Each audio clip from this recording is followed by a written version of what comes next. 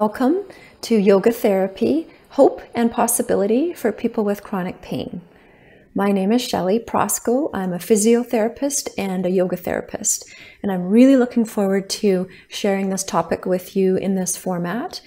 And we'll talk about chronic pain as well as how yoga therapy might be able to help you if you are someone who lives with or suffers from chronic pain, or if you help people who have chronic pain or live with someone who is suffering from chronic pain. You know, pain is the number one reason people seek medical care. And if we look at the prevalence of chronic pain, it is estimated that anywhere between 11% or 52% of the population are living with some sort of chronic pain. Depends where in the world you're looking at and what type of survey. But the Center for Disease Control website tells us, they report that the US prevalence is 1 in 4 people are living with some sort of chronic pain. And then in Canada and in some European countries, approximately 1 in 5 people. And in fact, worldwide, the Global Burden of Disease study in 2013 showed that the greatest cause of years lived with disability was chronic low back pain. And this was surveyed over or almost 300 different conditions and almost 200 different countries. So we know that chronic low back pain causes more disability than any other condition globally. And we know that chronic pain, in particular low back pain, but even just chronic pain in general, can be very costly. Costly for nations when you look at the healthcare system costs and their economy, but more importantly, your own personal costs. If you're someone who lives with chronic pain, or you live with someone in your family that has chronic pain, it can be very costly personally. So not just financially, but in all other areas of your life too. Maybe costs your job or your relationships, social status, even your own sense of identity, your mental health, your physical health, emotional health. And so, you know, we look at this chronic pain epidemic, if you will, as a public health crisis. And we talk a lot about the opioid crisis, which we do have issues with opioid addiction and abuse. But if you peel back the layers and really start to look at the root cause and the root underlying cause, we come to the conclusion that, well, maybe it's not really an opioid problem, but it's more of a pain problem or a public health issue or a public health crisis. So I think that's important to outline. So how do we define pain? Well, we have one definition here from the International Association for the Study of Pain, and they define pain as an unpleasant sensory and emotional experience associated with actual or potential tissue damage or described in terms of such damage. So you see, I bolded the words here that I think are key words. Pain is an unpleasant sensory and emotional experience. So you can't have a pain experience without that emotional component. Sometimes the emotional component might be more obvious than others. Like you stub your toe and there's a bit of anger that comes with it, or sometimes you're not as aware of an emotion, but it exists. Pain, we do know, is both sensory and emotional. And I think as well, it's important to look at the word experience. So pain is not a tangible, measurable, objective thing. It's an output of the brain, we now know. It's real, but it's an experience. One of my mentors, colleagues, teachers says pain is a lot like love. That's Neil Pearson. And I really like that analogy. I mean, it's not perfect, of course, but love is not something you can objectively measure. It's an experience, and it's a holistic experience, and it's going to be expressed and experienced by everybody differently. And similarly with pain, pain is also this experience that's unique, and it's a subjective experience. And I think sometimes when we start to talk about pain and define it and try to explain pain biology, that unfortunately messages come across that aren't accurate. Messages like pain is all in your head, or that it's not real, or you're making it up. And that's not what we mean at all. Pain is real, and pain is an experience, and it is an output of your brain. No different than how really everything is an output of our brain. I mean, our vision, our smell, our hearing, our taste, touch, sensations, that's all. We have to be conscious in order to experience those things. So though that word experience, I think, is really, really, really important. And then another aspect here that I want to highlight is actual or potential tissue damage. So think of this for a moment. If you bend your finger back and you go nice and slow, you start to feel some stretching, some stronger sensations, and you might go to a point where, ouch, it hurts, or you may describe it as pain. And then you let go, and well, there's no tissue damage done. But what had happened there was that your alarm system, your pain system, warned you before tissue damage was about to happen. So we do know that the purpose of pain is to protect us and to warn us. Now, if it's something fast or sudden that happens, obviously there'll be some actual damage, and it didn't have time to warn us. That buffer zone will be smaller. But if things are slow and we have some time, the system, a healthy pain system, will warn us. And the only purpose of pain is to protect us. Pain does not tell us specifically what the problem is. It doesn't tell you specifically where the problem is or how bad the problem is, or how much the tissue has been damaged or not. There can be some association and some relationship to that, obviously. If you stub your toe or have a paper cut, get your tooth pulled, you have a good idea of why you're experiencing pain. But pain in and of itself, that experience that you're having, doesn't specifically tell you exactly what the diagnosis is, where it is or how bad it is. We have some research that shows paper cuts hurt more at work than they do at home. We all have had that experience, or most of us have had that experience, where you notice bruises on your body, or maybe a bruise somewhere, and you have no idea or recollection where that came from. You don't remember bumping, or you don't remember any kind of pain associated with that. And there's other cases where, think of example, brain freeze, when you have something really, really cold and you drink it and it hits the roof of the mouth, and it's severe, sharp, shooting pain literally into the brain, it feels like it. And of course, we know there's no brain damage or any tissue damage that's going on. So those are just a few examples. And of course, if you want to learn more about pain and the biology of pain, I've got some resources at the end for you. So then we ask, well, what is chronic pain? And you see I use another word here, persistent, and we like to use those words interchangeably. They mean the same thing, chronic or persistent pain. Some people prefer the word persistent because it seems a little more hopeful.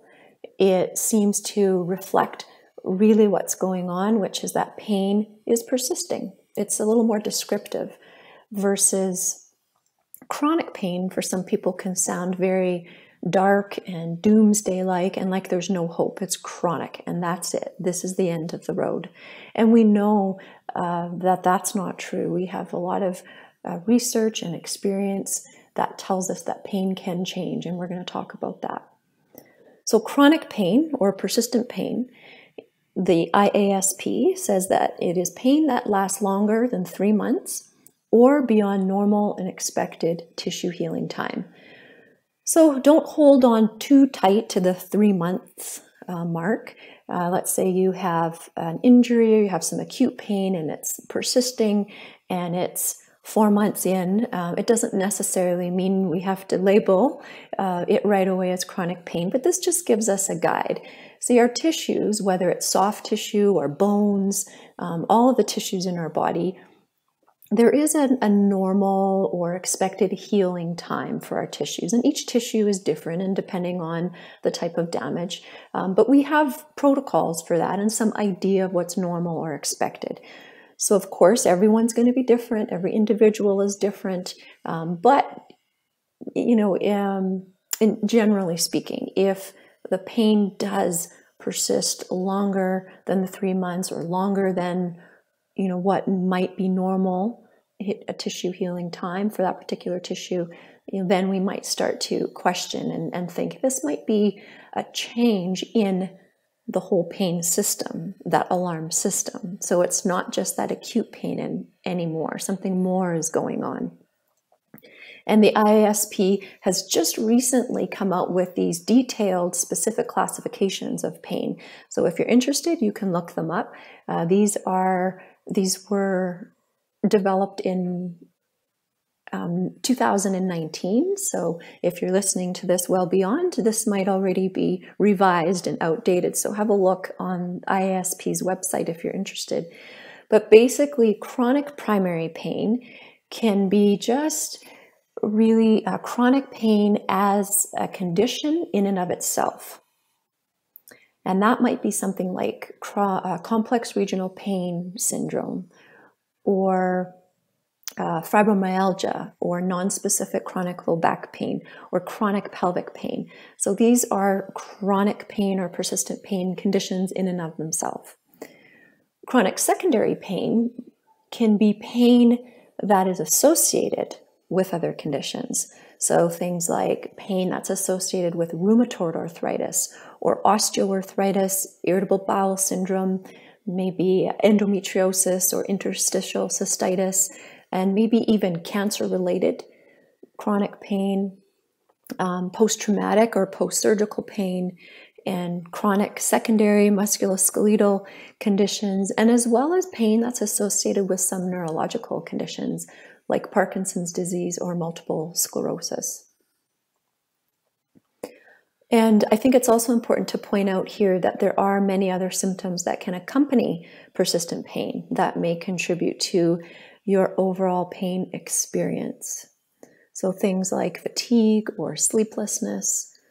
You might start to move or breathe differently. So sometimes what happens when pain persists is that our breath can change. Maybe we hold it or it's a little more shallow. And maybe initially, early on, if we did have acute pain that turned into this chronic pain, initially maybe that short, shallow breath helped you because it was meant to protect you. But now perhaps it's not really necessary, but your body has learned that response, and the brain wants to produce that output because it's a complex process, but the whole system thinks that it's under threat. So then the output would be, hey, we better keep this breath shallow, or we better hold it to protect. And we may not need to anymore in the case of persistent pain. We may move differently, and that means we may be bracing, or we may have guarded movement. And I see that a lot in my work as a physiotherapist and yoga therapist, working with people that have especially chronic neck pain or back pain. There tends to be a lot of guarding or bracing, moving sort of in this block. And again, it's almost a reactive response, because the whole system wants to protect itself. It's on high alert. Sometimes we use that language. Other symptoms that might accompany persistent pain, we might have psychosocial or emotional issues that might arise. So we may have anxiety or depression. We might be very fearful of certain activity or different movements or functions. We may have feelings of social isolation, a lack of a sense of belonging. And a lot of people with persistent pain do report feelings of loneliness or hopelessness, helplessness. And cognitive changes can happen as well, like our memory can be affected, it can be reduced, learning ability can be affected negatively. We may have altered thought patterns. So there's something called pain rumination or catastrophization. So we might be really ruminating or thinking, maybe over-identifying with the pain or overthinking it, over-analyzing it. It's a coping strategy, however, so it's not to put you or anyone to blame. These are normal things that happen when pain persists, but I think it's important for us to know these things. Our spiritual health might change as well. And when I say spiritual, when we talk in yoga therapy about spirituality, it's a very important layer of our existence. We don't see it as religion, but we see it as maybe something more like your connection to yourself, your true self, maybe a connection to something greater, if that's what you believe. But we can also look at spirituality as meaning or purpose. And a lot of times when pain persists, we lose meaning in our life. We lose that purpose because a lot of the things that we enjoy or that we used to do, or maybe even our work, our duties, are taken away from us because of the pain. So our whole being is affected here, as I hope you can appreciate. So then this brings us to another definition of pain. And this is a revised definition. The IASP has not yet adopted it, but it was a proposal. And you can look at the paper, I have it underneath there, by Amanda Williams and Craig's work. And here's how they define pain. A distressing experience associated with actual or potential tissue damage with sensory, emotional, cognitive, and social components. So they add those cognitive and social pieces, which I think is very important, but they still have the actual or potential tissue damage in there. And instead of just saying the sensory and emotional experience, they now say it's a distressing experience. So at this time when you're watching this, maybe you can look on the IASP website and see if they have a revised definition. So now we ask, well, what causes chronic pain or persistent pain? And the very short answer to this is we don't exactly know. We have some understanding, and we have more understanding now than we did years ago, and we're learning more and more, but there's still lots of unanswered questions. We do know that there is no one single cause and that it is individual for each person. We know that the process is complex, that it's multifactorial, so many different factors come into play here. There are many contributing factors to not just persistent pain, but even acute pain and the pain experience in and of itself. We think that chronic pain or persistent pain does have something to do, though, with the pain system, that warning system, that alarm system, not working in the most optimal or healthy way. So if I can give you an example, that might help a little bit. So let's just take acute pain for a moment. So for example, let's say you're in a car accident and you sustain whiplash. Whiplash-associated disorder is something that many of us maybe have experienced or heard of.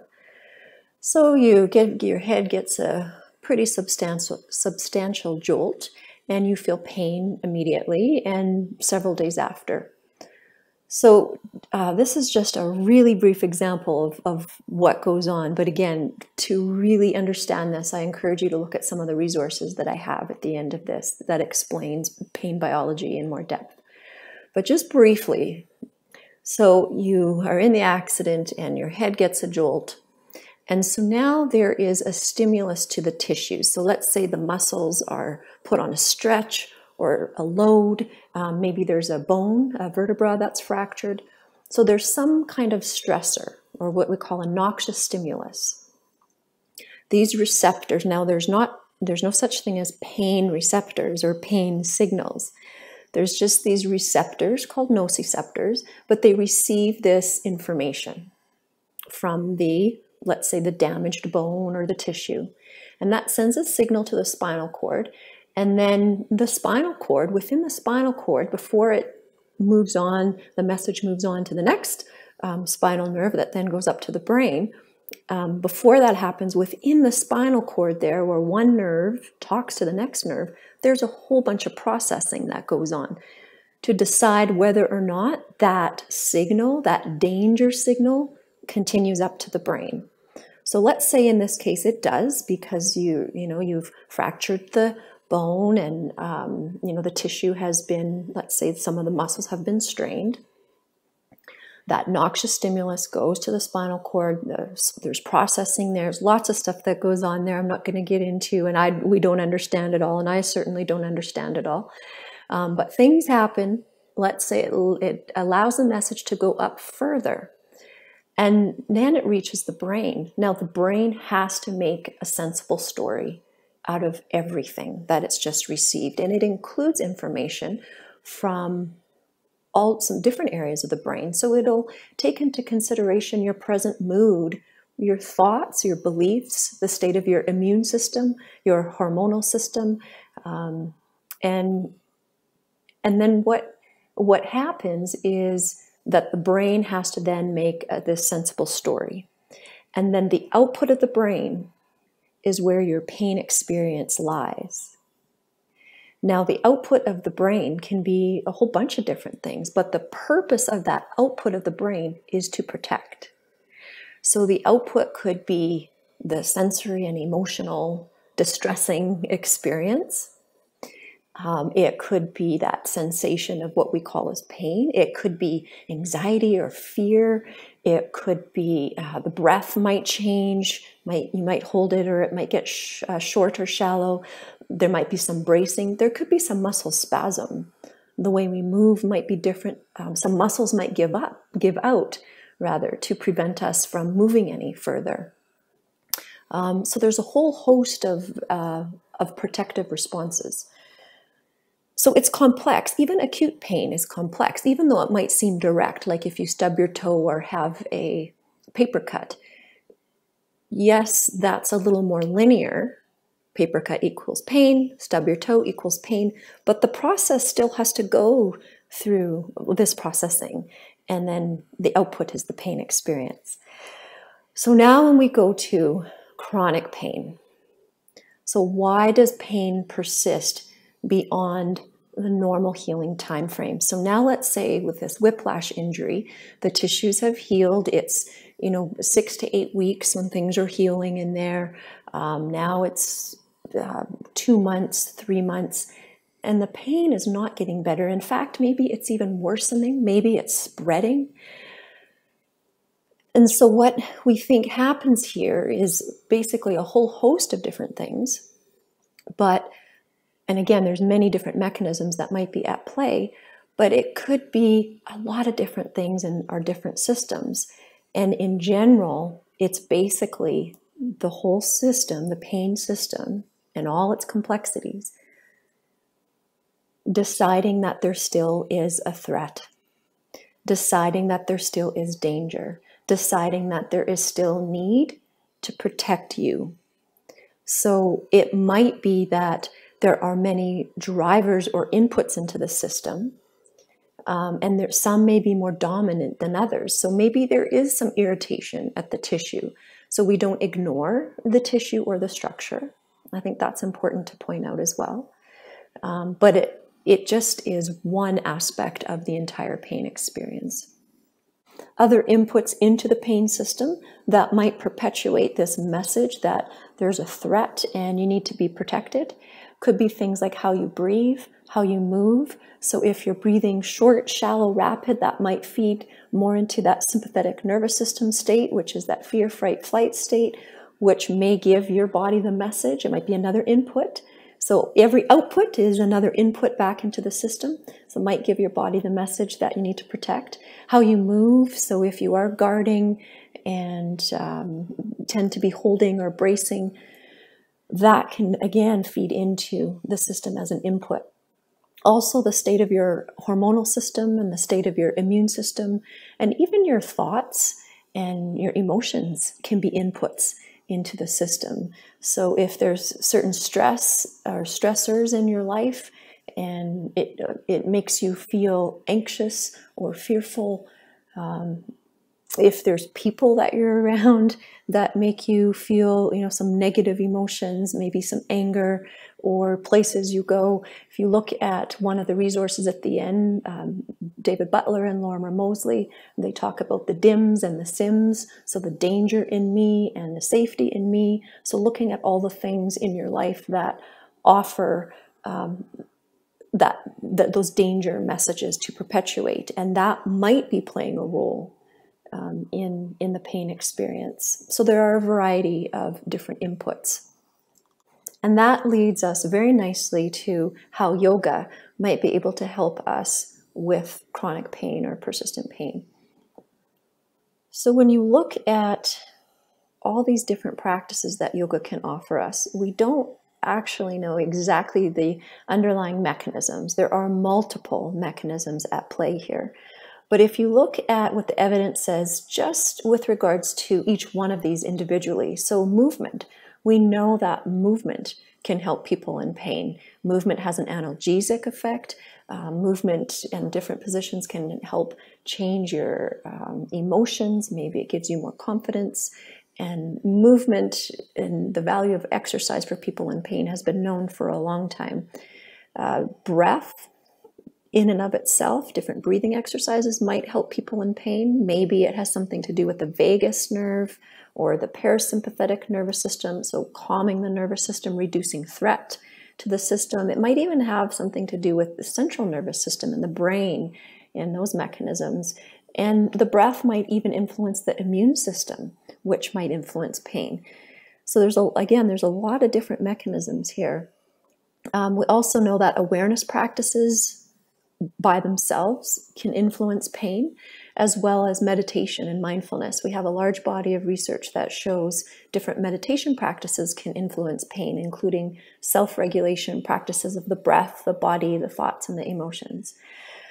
So then when we look at these at yoga and we put all these practices together, so we can have mindfulness and meditation with movement or in addition to movement, and breathing and awareness, and all of these are what we call limbs of yoga. And so this, again, we don't know exactly why yoga works when it does, but this gives us some insight into why it might and some understanding. But remember, it's not just the practices of yoga. So we have yoga philosophy as well. Different philosophy can inform the language that we use, both as a therapist and both as the person in pain as well, and how you're speaking to yourself. We have yoga philosophy that can really inform that type of language and also help us decide which practices to choose. And so yoga philosophy, when we look at it in respect to helping people with pain, it might be able to help us cope better, give us better management strategies. It might help us change and reduce the pain, or it might actually just help us change our relationship to the pain and reframe pain. It can influence a sense of safety, a sense of autonomy, self-efficacy, maybe even just trusting in our body and the processes. Philosophy can inform our thoughts and our feelings about movement, and that might influence our pain, and as well self-compassion. So yoga in and of itself is a compassionate practice, and we have some evidence that suggests that increasing self-compassion in the person in pain might be beneficial for managing and reducing pain. And then also yoga philosophy provides us with a sense of meaning and purpose and connection, so that we're whole and complete, and that might help us as well in coping with pain. And yoga can also help people in pain by helping to address the public health crisis. We know that chronic pain is a complex phenomenon. It involves all aspects of our existence. It affects us emotionally, mentally, physically, functionally, socially, energetically, spiritually. And so people who live with it and suffer from it need to be guided, need to be helped in a way that supports this holistic approach. And yoga can fit into that. Yoga is relatively accessible. It can be empowering for you. It can be relatively low risk, low cost. So we don't have a lot of high cost procedures or invasive interventions. And yoga therapy can be part of an interprofessional team. So we need healthcare providers, we need rehab professionals and pain specialists and psychologists as part of a comprehensive pain management team. And yoga therapy can be part of that team as well. And here's what some of the research says. So I'm not going to go into detail about the research, but I do want to just highlight some of the research that we have on yoga and chronic pain, and specifically the systematic reviews and meta-analyses. So these are the studies out there that are of higher power. So when we look at chronic low back pain, I have a couple there that are fully referenced at the end of this presentation. We see that yoga and chronic low back pain, that yoga does seem to be a viable pain management strategy, and it also improves mood and stress management, relaxation, and self-efficacy for pain-related self-care. And in some of the studies on this systematic review, meta-analysis, some people reported reduced or eliminated need for pain medication. Breathing practices are used as a coping strategy for pain and stress and sleep. Yoga is definitely not seen as a permanent cure, but as a long-term strategy for pain management. So overall, we see yoga for chronic low back pain suggests that we do have strong evidence for a moderate benefit, indicating that yoga can reduce pain and disability and can be safe and acceptable. And then when we look at rheumatoid arthritis, osteoarthritis, chronic low back pain, and fibromyalgia more together, there's a couple systematic reviews and meta-analysis there you can look into, but basically saying that yoga is safe and acceptable with some potential benefits for pain and function in these conditions that we see here.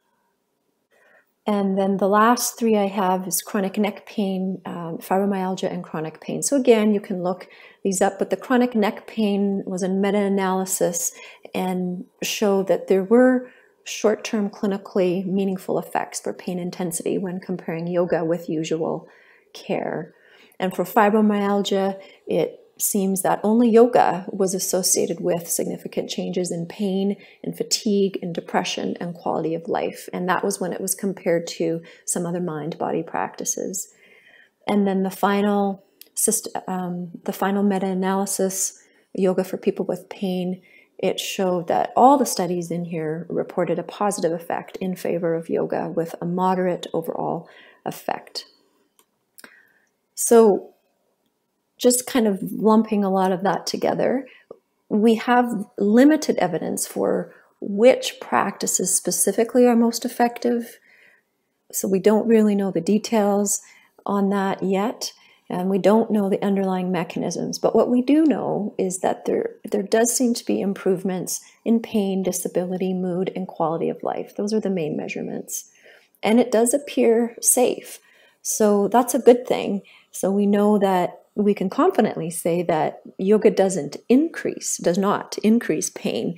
And so we can encourage people to practice yoga as long as it is delivered appropriately. And this is where we do recommend having an individual assessment and someone who is trained in delivering yoga safely and effectively for people with chronic pain.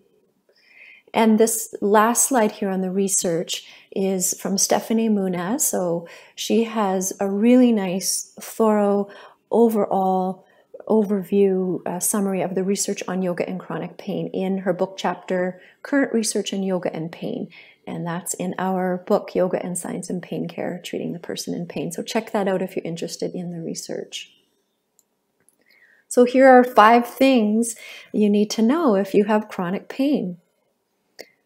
Number 1, pain is not an accurate indication of tissue damage or what's happening in the body. Remember, the purpose of pain is to protect. It's not telling us where the problem is, how bad it is, or what the problem is. And this isn't me saying this. This is what the research is telling us. The second thing I think you should know is that you have the capacity to change your pain. and that provides you with some hope. The third is that you can use any aspect of your existence to change pain. So there's possibility there. So you can use your breath, your body through movement, your thoughts, meditation, changing maybe some of the thinking. You can use awareness practices, and that's just in a yoga, from a yoga perspective. So there's just so many different layers or aspects of your existence, and you can use those as opportunities or options to change your pain. And finally, or number 4 rather, pain is complex. So often there is no one single solution.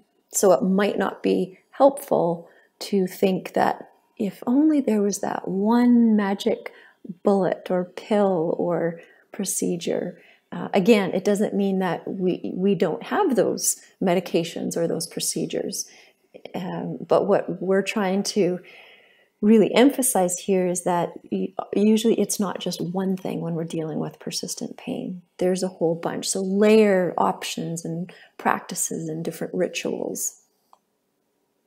And then finally, number 5, create a sense of safety. So when you look at, as I mentioned, the work of Butler and Mosley with their danger in me versus safety in me, Neil Pearson's work with Pain Care U, and some of his work with the Pain Care Yoga programs, it's really all based around what we know from contemporary pain science, which is that we need to create a sense of safety within us and around us. And even some of Stephen Porges' work with polyvagal theory is in line with that as well, talking about safety. So there is hope and there is possibility, and yoga therapy can be part of that if you get the right guidance. And so here are some recommended resources for you. There are some books. Of course, the one that I have first on the list is the one that I was involved in co-editing and co-authoring. We have phenomenal contributors, and it's Yoga and Science in Pain Care, Treating the Person in Pain. There's another phenomenal book by Matthew Taylor, Yoga Therapy as a Creative Response to Pain. And then, of course, the Butler and Mosley book, Explain Pain.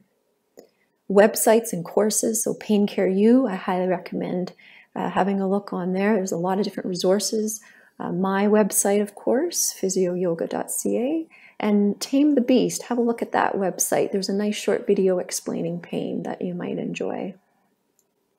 And then online video yoga practices. So Neil Pearson and I have Overcome Pain Gentle Yoga Practices. You can download them on Vimeo, as well as the Creating Pelvic Floor Health Practices, which are really nice for people suffering with chronic pelvic pain.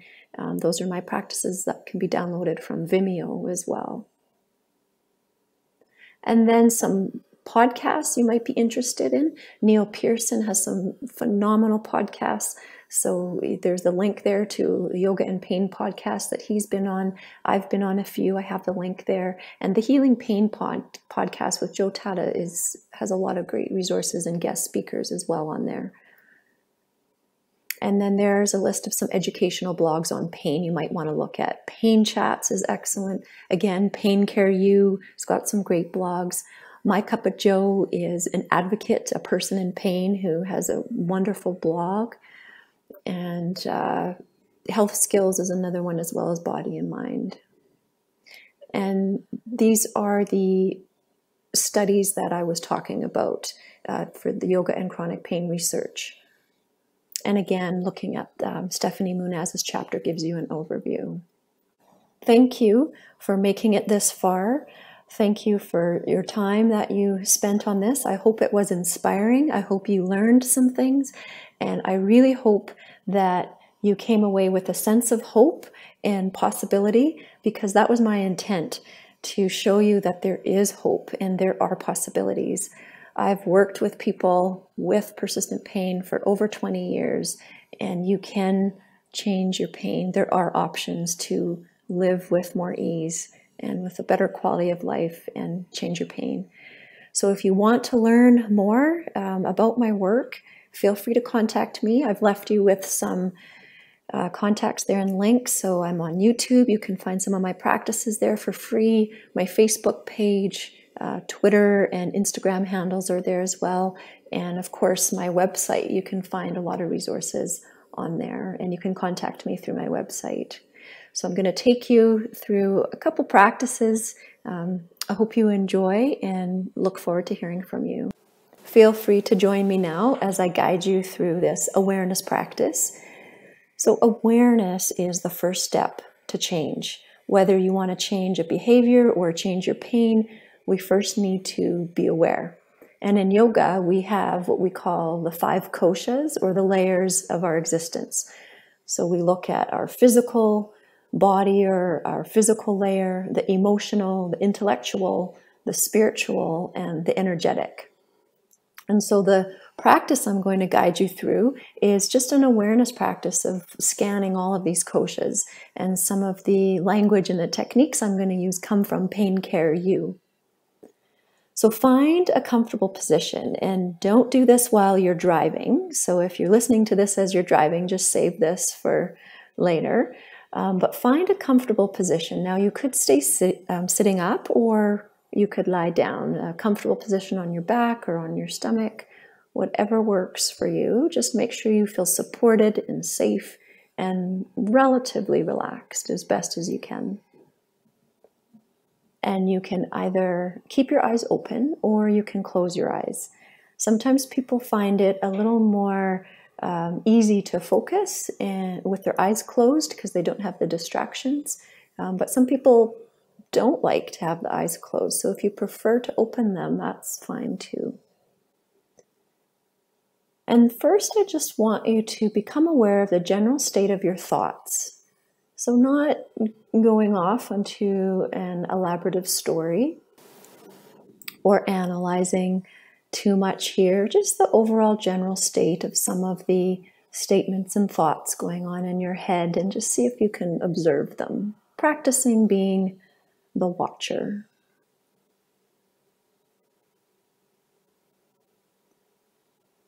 And then noticing your overall general state of your mood or your emotions. And again, just watching if there's any thoughts or stories that are starting to play out. And if so, just gently come back. You don't have to take this too seriously. Just smile at the wandering and come back to just noticing your overall general state of your mood or your thoughts.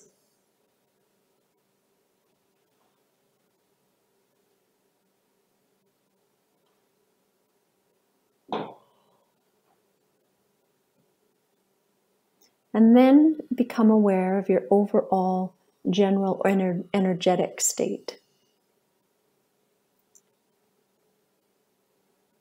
Do you feel a buzz of the body from head to toe, knowing that you're alive? Is the energy high or low? What other descriptors might you use for your current energy? No judgments, just noticing without trying to change.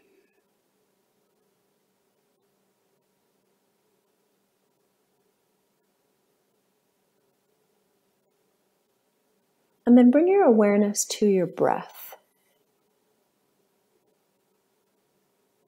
And just notice it as it's entering and exiting the nostrils. Perhaps you're breathing more through one side of the nostril or the other.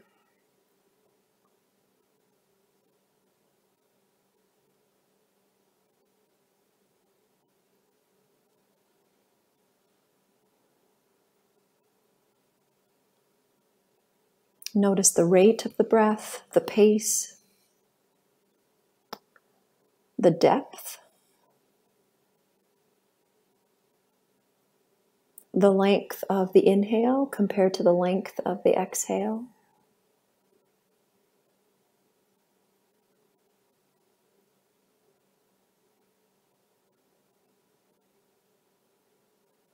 Maybe you even notice the sound of the breath as it enters and exits the nostrils.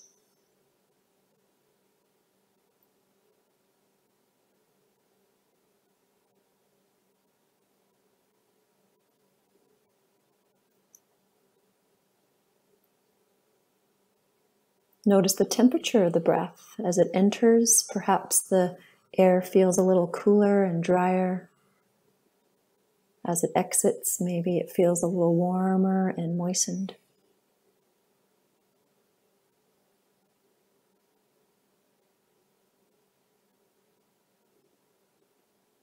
Notice any qualities, like the texture of it. Does it feel rigid or smooth or bumpy?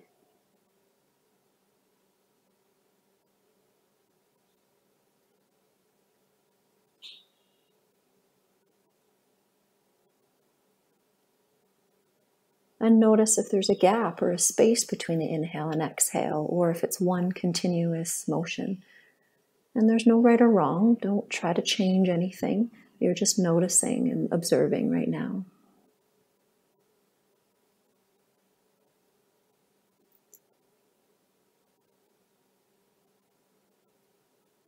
Notice how the breath is moving in your body. Maybe the obvious areas, maybe in the belly or ribs or chest. But notice if there's some sort of a rhythm in the body, if one part of the body is moving more than another.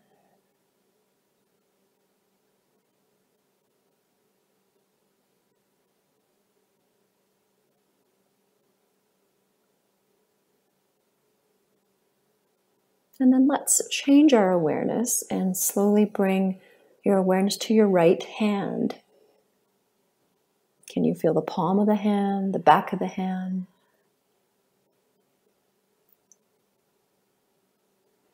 Can you feel the right thumb, index, middle, ring, and pinky?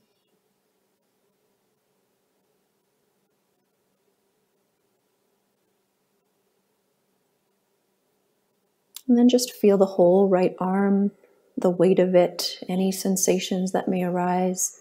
Watching the stories, if there are stories that are running on in the mind, just smile at them, thank them, celebrate the fact that you've noticed your mind has wandered. That's a good thing that you noticed. And then just come back to the right arm, noticing the whole arm and anything that comes up, any sensations.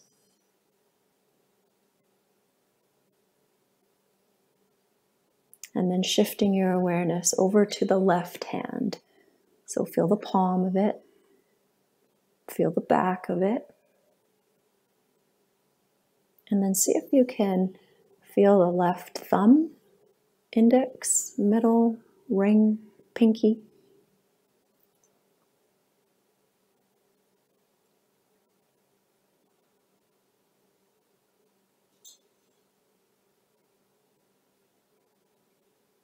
And notice the whole left arm, the weight of it or any sensations without stories or judgment.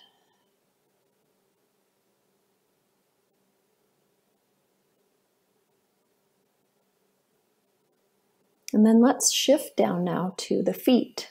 So we'll go down to the right foot and take your time, bringing your mind's eye there. Notice the sole of the foot, the top of the right foot. And then see if you can feel your right big toe. And then the second toe, the third, the fourth, the pinky.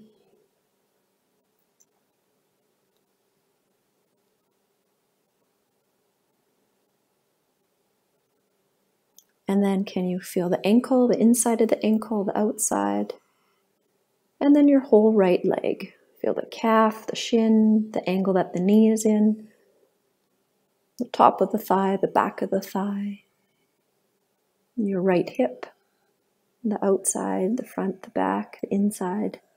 And just feel anything that comes up, any sensations, as long as you feel safe. And if you need to shift or move or change your awareness, of course, do what you need to do to make sure that you are feeling safe and that you're okay with this entire practice.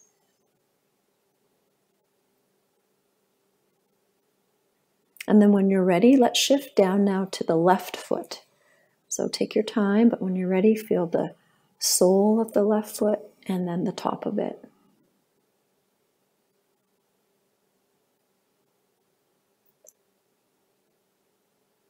And then let's see if you can feel your left big toe. And then the second one, the third, the fourth, and the pinky. Feeling the inside of the ankle and the outside of the ankle. And then all the way up that left leg, scanning it, just noticing the sensations, the weight of it, where it's touching the surface beneath you, where there's space.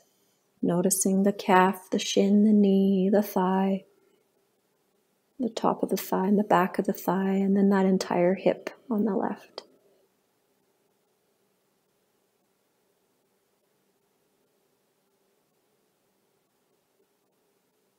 And then bring your awareness to the pelvis. So that whole pelvic girdle, the sit bones, the tailbone, the pubic bone, where the top of the pelvis sits more at the waist. Just imagining that pelvic girdle and where it's sitting in the body. And then feeling the abdomen in the front and the sacrum in the back part of the pelvis.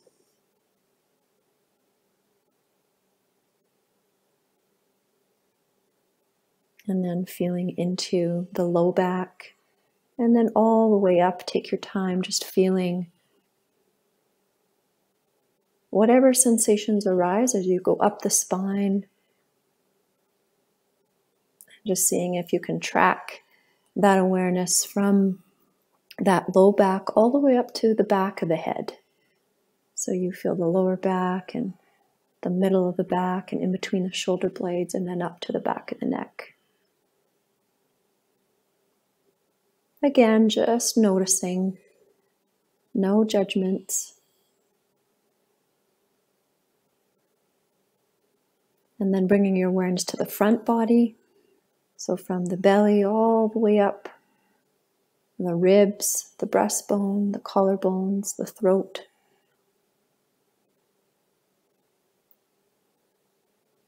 And again, just noticing any sensations, or if the right side feels different than the left, or the belly, the bottom part of the trunk feels different than the top part of the trunk.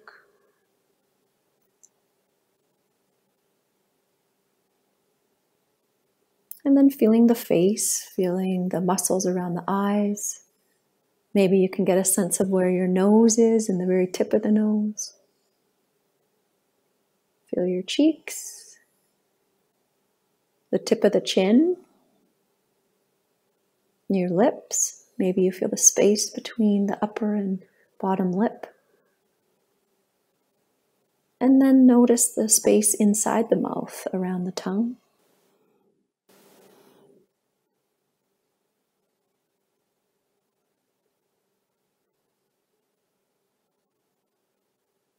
And then see if you can get a sense of where your you is located, whatever that means to you. That sense of who you are. Maybe you call it spirit or light or God or divinity or truth. Or maybe for you it's just your you. That same place inside you, doesn't matter how old you are. You just know it's like that inner space, and see if you can locate it. Is there a space within you that feels like it's you, or maybe it's outside and around you? But just get a sense of what it might feel like to connect with that space.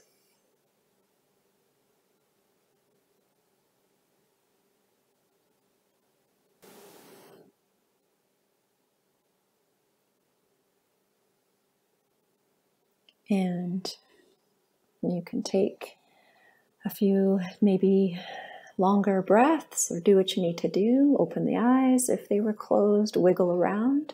And that was your awareness practice, or your kosha scan of all the different layers of your being. The next practice that I would like to take you through is a very gentle movement practice of your choice. And I'm going to use the Pain Care Yoga recovery movement guidelines and principles. So you're going to find a movement that you know is safe for you, that you know there's no damage going on, but that does challenge you a little bit so that you feel that edge of the pain. And then knowing that you feel safe, knowing that you're not going to pay for it later, you keep your breath calm, your body tension as low as you can, and you monitor your pain, and also monitoring the thoughts and the emotions that go along with that. So that's the basis of the recovery movement guidelines through Pain Care Yoga. So find movement that is quite simple for you and that you know you're not going to get hurt, you know it's safe to do, but you're just reaching the pain. So for example, when I turn my head to the right, I feel a little bit of discomfort and pain in there. But I know for me, there's no damage or I'm not going to pay for it later. So I'm going to choose that movement. Maybe for you, it's lifting your arm just to here or even lower. Maybe it's, your hip, just lifting it up just to the point where maybe it starts to hurt or right before. So choose one. And if you don't have a movement or you're a little scared even to do that without any proper guidance, then even just choose a movement that maybe doesn't hurt and just practice these with me. So finding your center and finding your breath. And just pay attention to the breath and see if you can make it a little bit longer and a little bit smoother and a little bit softer. Again, something we do in Pain Care U. So it doesn't have to be deep, but just let it linger, let it last, keep it nice and smooth and soft. And then go ahead into your gentle movement of choice that you know you can do. And then come back off it. And try that again. Make sure you feel safe. Make sure you don't think you're going to pay for it later. So you feel safe and you feel good about it. Now see if you can do that and keep the breath calm. So keep that long, smooth, soft breath.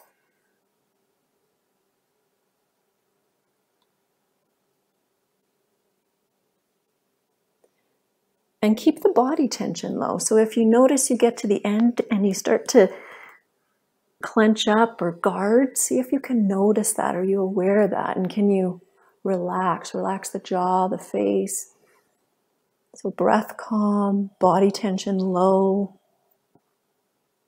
And of course, monitor the pain. That's the third guideline. So if the volume is turning up, if the pain is getting worse, that's your body signaling you to back off. It's trying to warn you. So listen to that, respect it. So you want to pay attention to the pain, you want to monitor it, but you don't want to ruminate on it and pay too much attention. So there's that moderation there. So pay attention to it, don't ignore it, but don't have to necessarily ruminate on it. Keeping your breath calm, your body tension low. And then monitor any thoughts or emotions that come up when you get to that end range. And definitely stop if you're feeling it's starting to increase a little bit here. I've done quite a few reps. But that is a really brief example of using these guidelines when you're trying to move in the face of pain. Keeping your breath calm, keeping the body tension low, monitoring your pain and checking out those thoughts and the emotions and trying to keep them all sort of calm as well. All, like I said, making sure that you are doing this in a movement that you feel like you're going to be safe in and not pay for it later.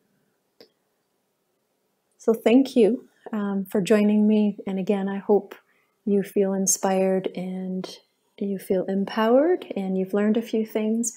Please feel free to contact me if you have any questions or if you need more guidance in how to now further learn, and check out YogaMate for the wonderful instructors and yoga therapists to help you out.